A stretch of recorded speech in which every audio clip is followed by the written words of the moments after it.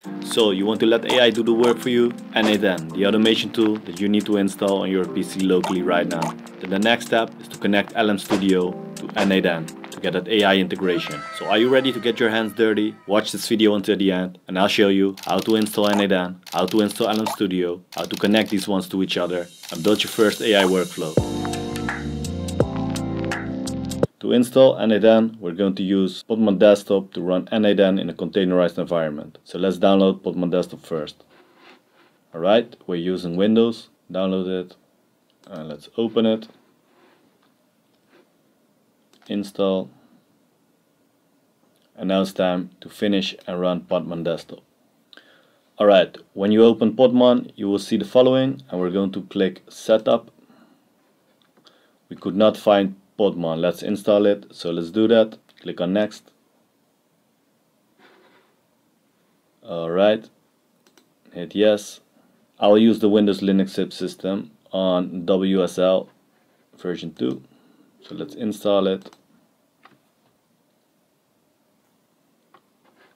And click Close. Next. And you're done. Now it's time to open a command line. So let's do that. And we're going to run the following command, podman -- version. If it prints a version, you know that Podman is correctly installed. Now let's run the next command, podman compose -- version. And as you can see, it prints the version. Alright, now it's time to go to n8n.io and we're going to click the docs. So let's click on the following, choose the right n8n for you. Go to Options, and we are going to run it self-hosted with Docker. Well, we use Podman, but that's almost the same as Docker. So, and then we're going to use the Docker Compose file, and you can find it in the n8n hosting repository. So we're going to download it. n8n hosting.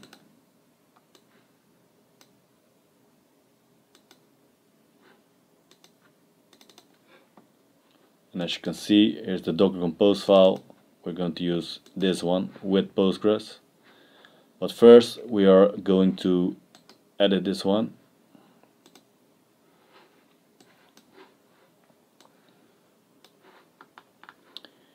For me, links didn't work because it is a deprecated feature. And I also want to use my own downloads folder.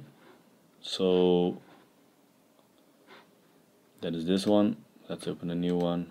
Alright, now I copy the path of the downloads folder and I'm going to put it there. And I create also the n8n storage folder. And I'm going to make another folder called data. So I can use this path, data,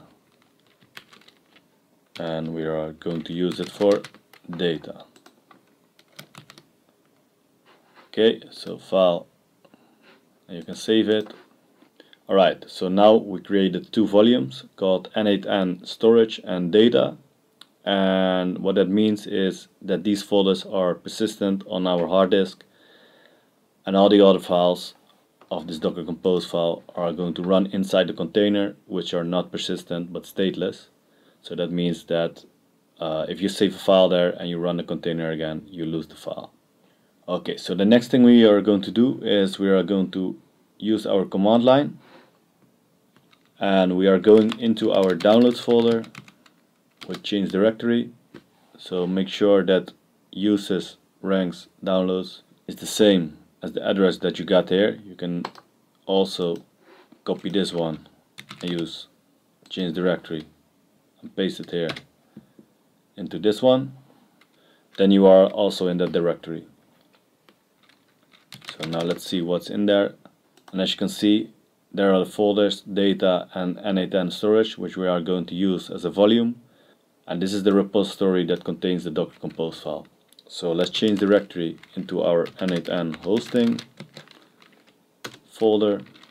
Let's see what is there, and you can go into Docker Compose. Then we are going to use the Postgres. Postgres is the database of n8n, so that's also a part that will be persistent on your hard disk, but that's for all the n8n configuration.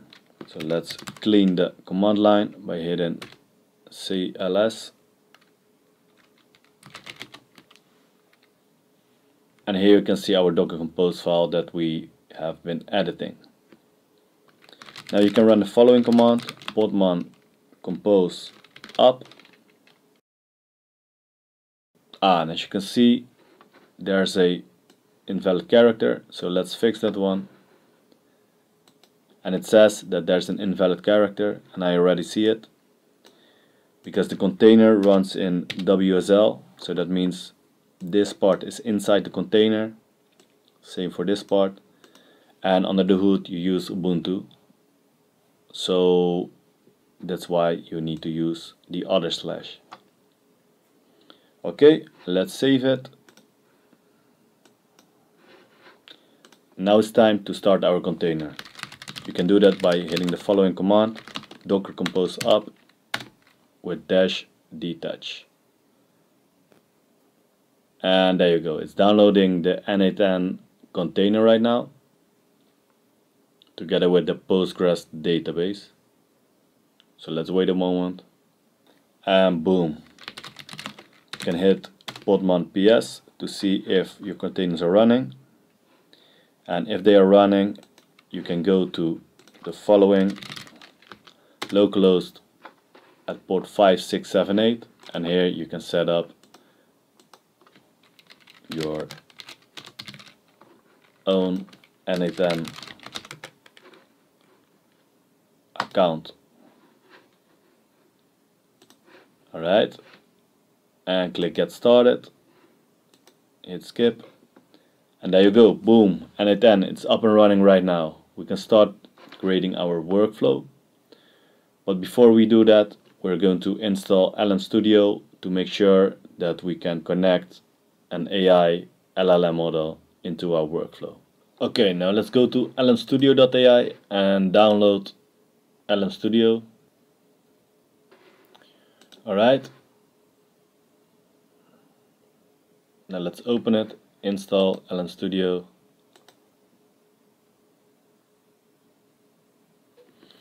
Okay, and then you can hit run LM Studio. And as you can see, I already installed LM Studio before, so I got some chats here. First of all, you can go to Discover. You can search, for example, for a model like Gamma 4B. And as this one. Normally there's a download button that you can use. I already downloaded it before, so I can use it in a new chat, for example. And then it's going to load the model. But because we need to connect LM Studio to n8n, we're going to the developer mode, and as you can see, there's a server that you can run. So normally the status is stopped, and you can use the toggle to turn the server on.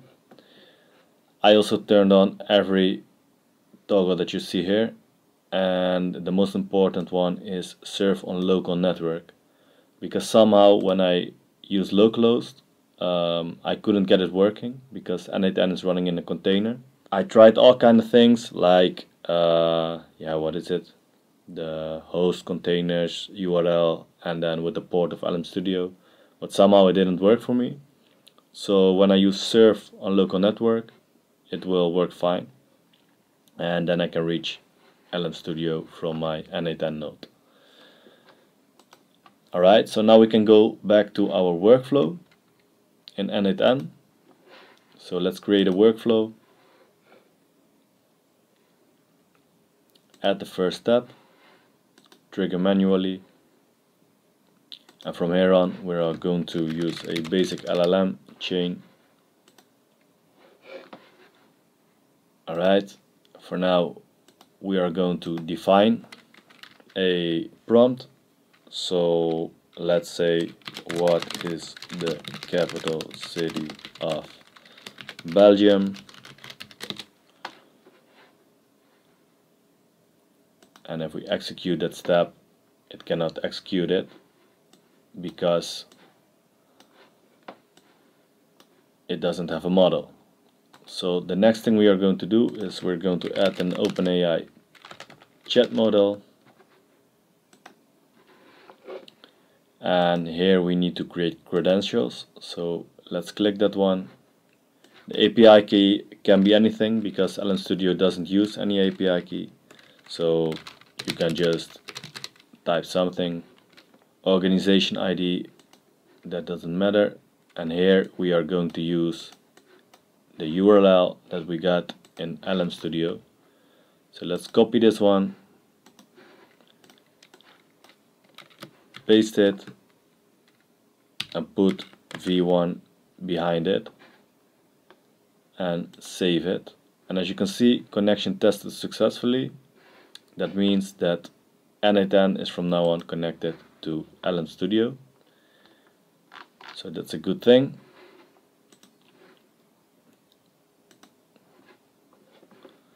Alright, and here the model that we use, we do it by ID, and you can remove this. We are going to copy the model that we use here, Gemma 3 4B, and let's copy it here, and then we can go back. Now we can use another node, for example convert to file, and then I say convert to HTML.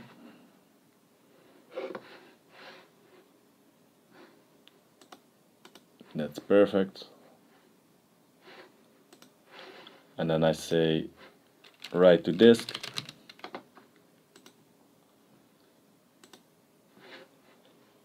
And here we can say the path that is in our volume, so /data, and we are going to call it test.html because we're an HTML file.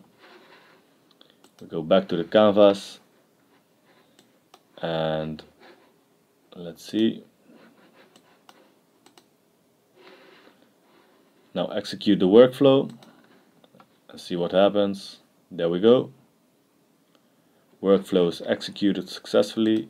So let's see if we got data here. And there we go. This is the answer that we got from our prompt. What is the capital city of Belgium? And our first workflow is working. So now we've just run our first workflow. So I hope you learned something about how to install this thing fully locally on your PC. And yeah, as you can see, this is just a start from what a workflow can do. I've read on Reddit that people can even make text-to-speech, converted audio onto a video together with a generated image and combine it all together and build YouTube automation channels. So that's the kind of stuff that you can do